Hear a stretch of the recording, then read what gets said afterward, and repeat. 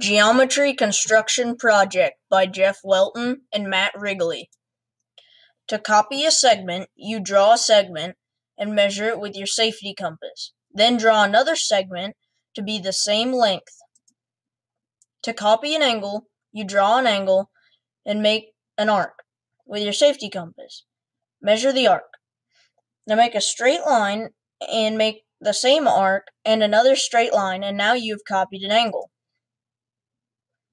To make a segment bisector, you make two arcs on the line and connect where the arcs meet. To bisect an angle, you draw an angle and make an arc.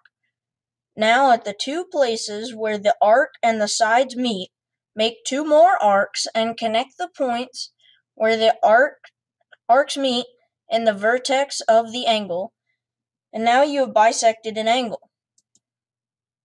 To make a perpendicular bisector, you make two arcs on your segment, then connect where the arcs meet. Now you have a perpendicular bisector. To make an altitude, you draw a segment and a point that is not on the segment.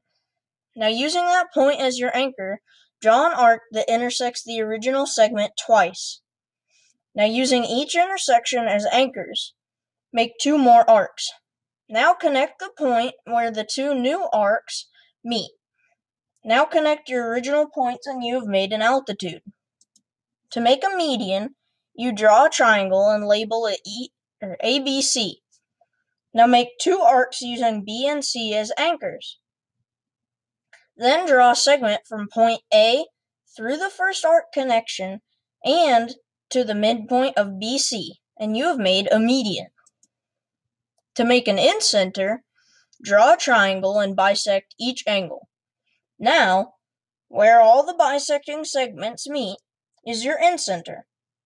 Using the incenter as an anchor, draw a circle that stays inside the triangle and touches the three sides. To make a centroid, draw a triangle. Now bisect each side of the triangle.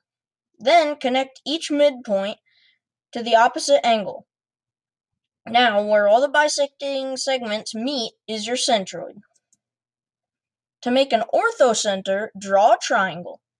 Now draw three altitudes where the three lines from the altitudes meet. An orthocenter is made.